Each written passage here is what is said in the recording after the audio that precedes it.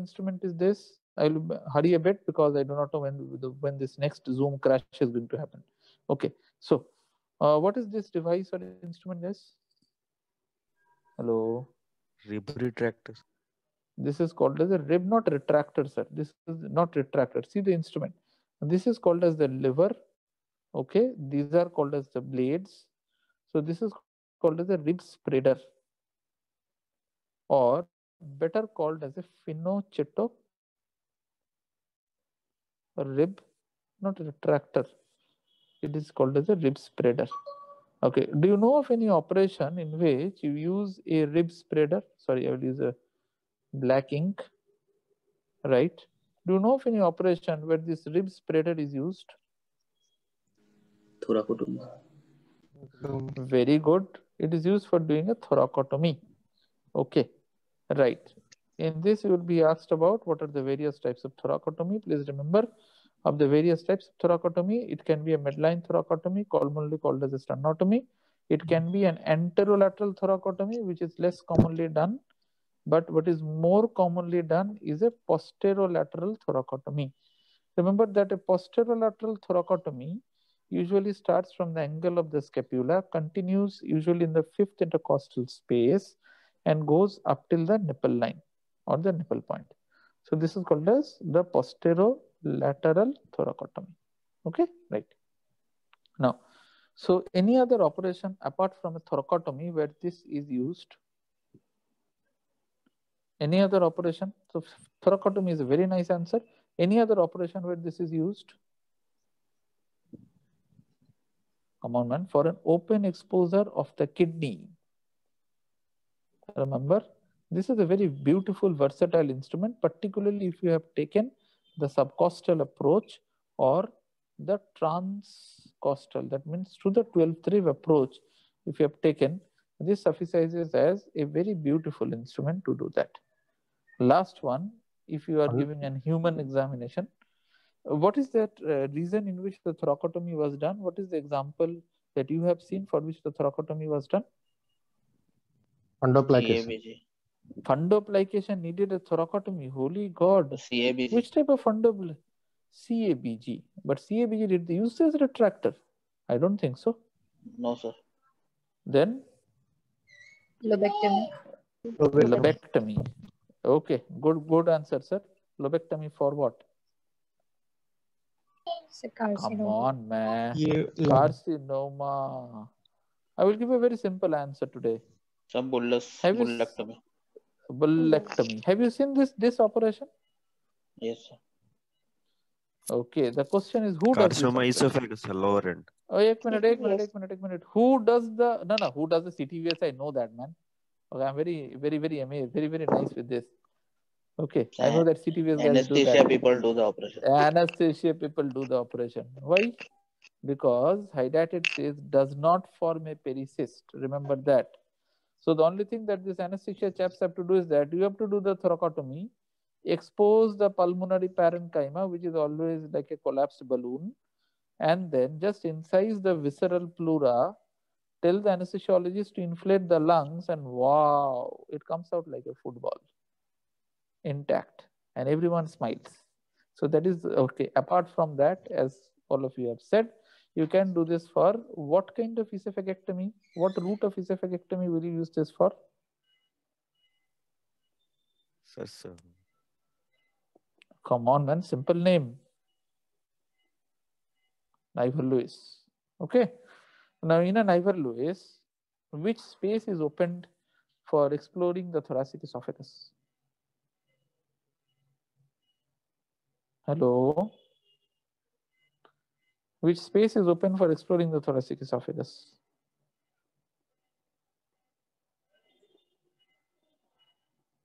On the right side. Okay. So remember that Niver-Lewis requires two incisions, one on the right fifth intercostal space and another one in the midline. Right. Now, this one is a very simple one. All of you have used this. What is this instrument called as? Hello? What is this instrument? So this is the reason I give you this question. This one is called as the knife. or better called as a skin grafting. Now, I have an objection in using the word knife. Hence, I use the word handle, which fits along with the knife. The knife, remember, is a disposable one, whereas the handle is not. Combined together, this goes by multiple name like Humphrey's knife. You have Benedict's knife, which looks like a smaller version of this one. Okay, but this is used commonly called as a skin grafting handle with a blade. So in an exam, if you are given this is called as a skin grafting handle with a blade. Now, what is the common use you know of? So this is used for taking what kind of a skin graft? This is used for taking what kind of a skin graft? Split thickness. This is used for taking a split thickness skin graft. Okay. What are the complications due to use of this instrument? Very specific question. What are the complications that occur due to use of this instrument? Very specific question.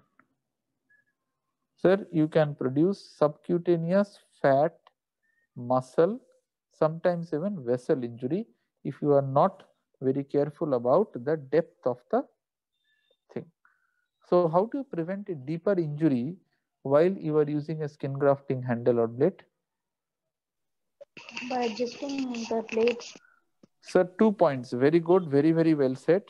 It is usually the distance that you need to adjust. Point number 1. Point Locking number them. 2, you need to lock this point. So this is the lock point. Okay. But what is most important is, if you have done this, if this is the thigh of the patient, this is the leg. Remember, the surgeon always moves like this. Okay. And the assistant always applies a counter traction. So it is always by a traction and a counter traction. So if you don't have a counter traction, remember the knife will immediately slice through the subcutaneous tissues. So always remember that one. So first of all, adjust the blade thickness. Number 2, the knob should be, or the lock should be inserted. Number 3, traction and counter traction, which should be an uniform traction. As much as the surgeon, so much so for the assistant. So please remember that. Now, this one, something again from plastic surgery. What is this condition called as? Dupuytren's. Very good. This is a bilateral Dupuytren's contracture. Okay. Which finger is it involved on the right side? This is the base of the 4th digit. On the left side, this is both the 4th and the 5th digit that is involved. Now, what is the treatment plan for this patient? Please don't say alcohol abstinence. So Z plasty in series. That is the reason, sir. If you have done your plastic rotations, I'm not a plastic guy, but still, points to know are, see, Z-plasty will only be effective if it is across a joint. That means if it is across a joint, your Z-plasty is going to be effective. But the minute it is involving this palmar fascia, okay, remember, like this one, as you can see, it is involving a thickness of the palmar fascia. You must go for an excision of the palmar fascia, and then you need to thereafter for the finger, for the metacarpophalangeal joint. So this area is treated by the Z-plasty, whereas if there is a thickening or a band which is usually more than 1 centimeter on the palmar fascia, you need to go for an excision of the thickened palmar aponeurosis or the palmar fascia, whatever you call that to be. Okay. So this is all about the principle that we have to know as general surgeons regarding the treatment. Right. Now, this OSCE is interesting. So guys, what is your differential diagnosis? This was an interesting one. What is your differential diagnosis? Come on, quickly. Meningocele. Okay. Why did you feel it is meningocele? Okay. See, number 1 is that it is soft and transilluminate, isn't it? So this is the reason. Sir, I felt it is meningocele because this is close to the midline. Okay. Now, can you tell me what is exactly a meningocele? If this is the spine, what is exactly a meningocele? Come on, what is exactly a meningocele? What is exactly a meningocele? Can anyone of you tell me what is exactly a meningocele? So, meningocele is a type of spina bifida aparta where occurs what is, that is, this is the spina bifida, and then the spinal cord and the nerve are there present in the spinal column, but what is absent in the spinal column is the posterior processes of the posterior arch component. Okay, so this is called as a meningocele. Agreed in that, but remember that meningoceles are usually seen in the midline. So this is just away from the midline. So I will always think of meningocele as a differential diagnosis. Anything more that can have this kind of a picture? Come Acrococcygeal on. Sir. Sir, lipoma? Cystic hygroma. Exactly. This is what I wanted you to come out.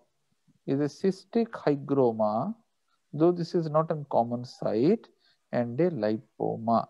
So if the examiner is asking you, give differential diagnosis, he is asking you 1, 2, 3, meningocele, cystic hygroma, lipoma. I really liked it. So sacrococcygeal teratomas are firm to heart. They will not be in the DD. What is the investigation that you will do to know this?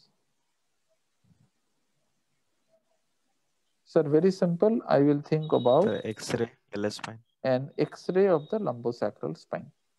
Nowadays, people will shrug away from doing an X-ray, but this is a good investigation. If you need much more than an MRI of the lumbosacral spine, will be a good investigation to tell you and to rule out a meningocele. That's it. Because these are the two that can be operated by a general surgeon. A meningocele will be probably requiring a help of a neurosurgeon. So that is the point of a difference that needs to be understood. Any questions or any queries? Now, if the history is of a much smaller duration and the patient complains of pain in the or a low back pain, what is the differential diagnosis that you shall have?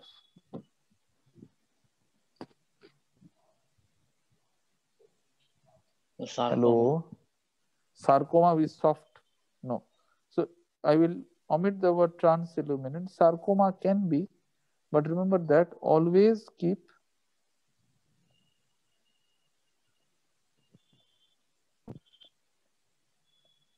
and cold abscess in the back of your mind. Okay, right.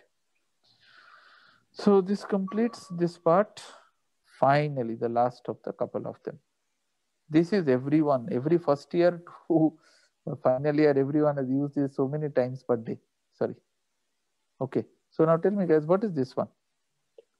What is the specific name for this? Hello? Arey, what is this device, man? Monopolar diathermy. Do you think this is monopolar diathermy? Come on, this is the reason I told you. The monopolar diathermy unit is something that is there in the box and has those plugs and sockets. It is something that takes in the electricity. In this plug and socket, what is something that you put in is called as the active electrode, or better called as a diathermy pencil or diathermy active pencil or active pen. So better, the real thing is it is called as an active electrode, also commonly called as a monopolar probe. So it is also called as a monopolar probe. Is this one.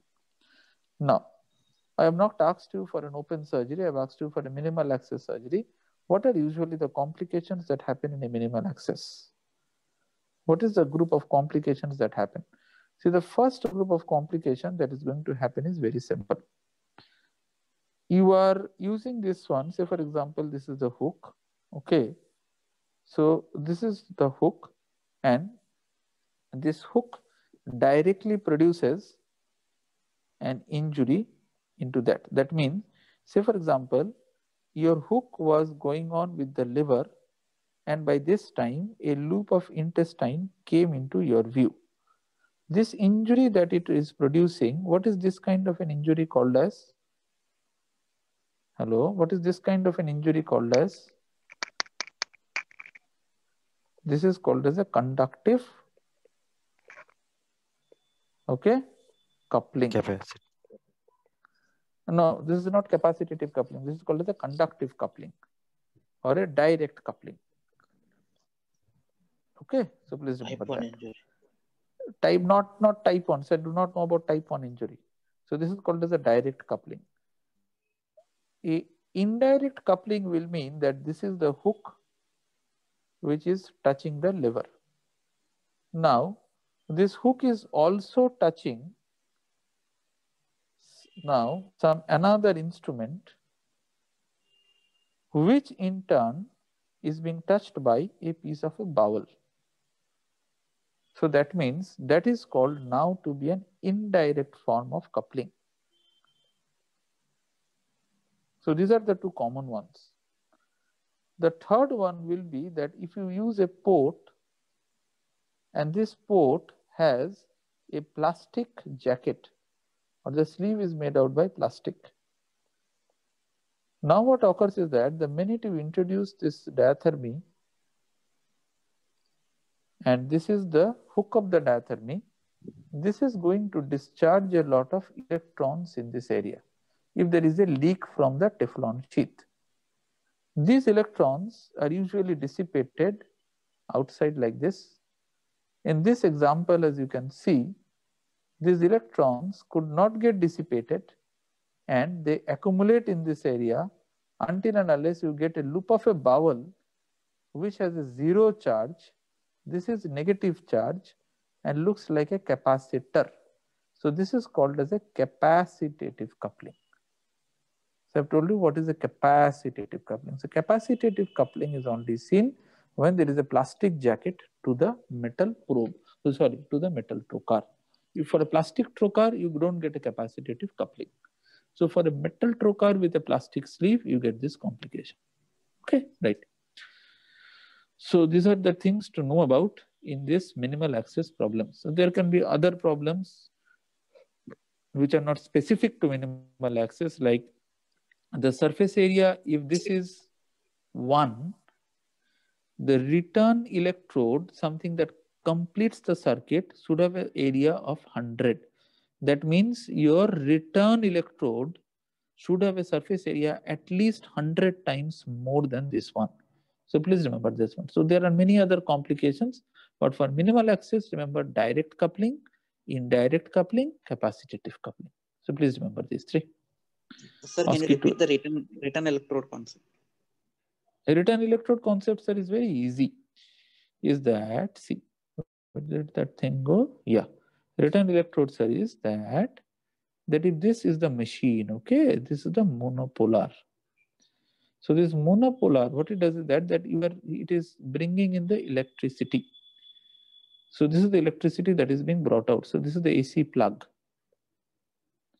Now you are taking some electricity from there. This is the handpiece. This is the patient. And to complete the circuit, remember, the electricity has to get, the circuit has to be completed. And it has to come like this. So if this is the way it goes, this is the way it comes. So if this is 1, this has to be 100. So have you understood this one? So this is called as the return electrode. And this is called as the active electrode. Okay, right. So this is the monopolar device. Any questions till now? Sorry, any questions till now? Hello, any questions till now? No, I think. Chalo. No, Now, what is this? What is this strange looking instrument? This is something that your generation will be less seeing because staplers have come into, but still with staplers, This is something called as a LAR clamp. Very favorite instrument to GI guys, where you apply it at least 1 centimeter below the tumor and go in for an operation called as low anterior resection. Okay, so this is the only use of this instrument. You can do this for a Hartmann's procedure also, but is usually not required. So this is very specifically used for a low anterior dissection for a mid-rectal tumor, where you apply the clamp at least 1 centimeter below the tumor margin. Chalo. Now this one. What is this device? What is this device, guys? Mayo stripper, sir. Very good. So this is the varicose vein stripper. Okay. As you can see, these are things called as olive. Now, few simple things to remember in this one. When you talk about a varicose vein stripping, what is important is that this is the great saphenous vein. Okay. This is the femoral vein where I have done the flush ligation. So remember, this is the femoral vein. What I will do for you guys is that I will shade the femoral vein for you guys. What I will do is that I will shade the femoral vein. I will shade the femoral vein with this deep blue color. Now my question is, in which direction do you introduce the stripper? In which direction do you introduce the stripper? Above downwards like this or below upwards like this? Which one? Above A or down. B? Above downward. Hold on. A. Okay, why not B? Why not B?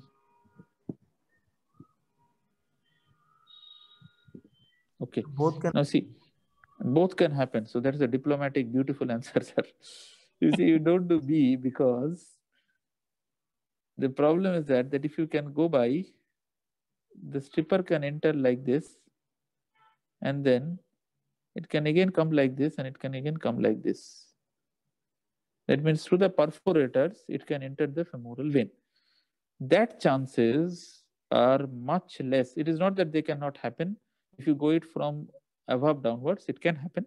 But those chances are much less because you are tracking the subcutaneous part of the vein. This is the only answer that I still could get from my cardiothoracic colleagues, believe me. My whole life, I started by doing B. Then when I became a surgeon, someone told me that, no, you are not doing things right. I read Kirk's surgical operations. Kirk says that don't do those things. Hence, I started doing from back downwards with this logic. Have I made this point clear? Hello? Yes, sir. Okay, right. And what is important is that whenever you introduce the stripper, the first thing that you attach at the end is not the olive.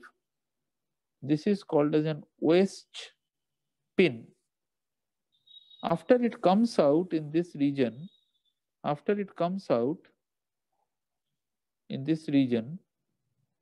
that means when you get the palpable, this one, you do a small venesection, you do a small venous cut down. Through this point, the pin is removed and the pin is replaced by the term called as olive. So this is the olive. Okay, chalo, okay. And then what you can do is that you can just pull, you can need to put in the olive, and after they put in the olive, you just pull it like this. Remember, the vein comes out everted. The vein comes out everted. Okay, right. Completes the job. Chalo, the last one. Oh, what is this device, guys? What is this device? Hello? Rectal manometer. This rectal manometer. Wow. This is called as a rigid sigmoidoscope.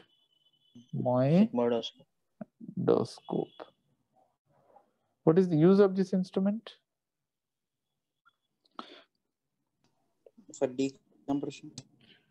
Diagnosis of rectal pathologies like cancer, solitary rectal ulcer. Nowadays has been changed by colonoscopy, has taken away the glamour from this instrument, believe me. But when we used to have this in our OT, Well, taking a rectal biopsy was so easy. Okay. When you treat it for therapeutic purpose, the only important thing is for a volvulus, you can attempt for a derotation with this.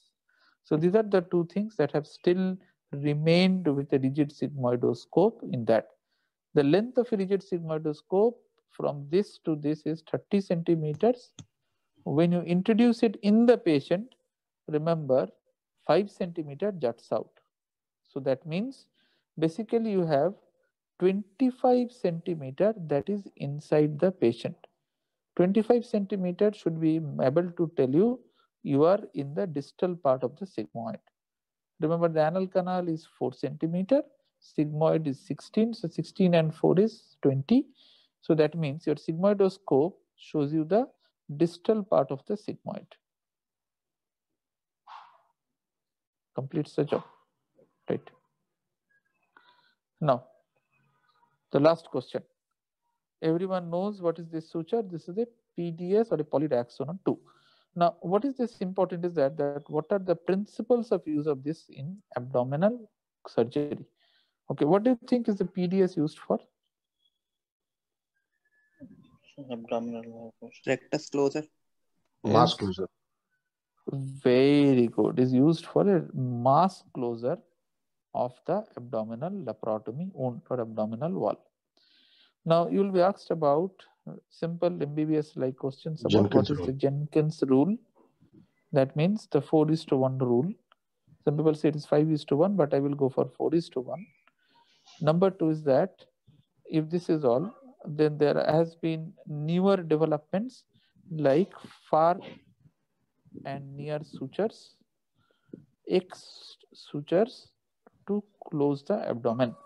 But what has stood the test of time is the Jenkins rule of not only 4:1, but remember that the 1 centimeter rule has still remained in practice.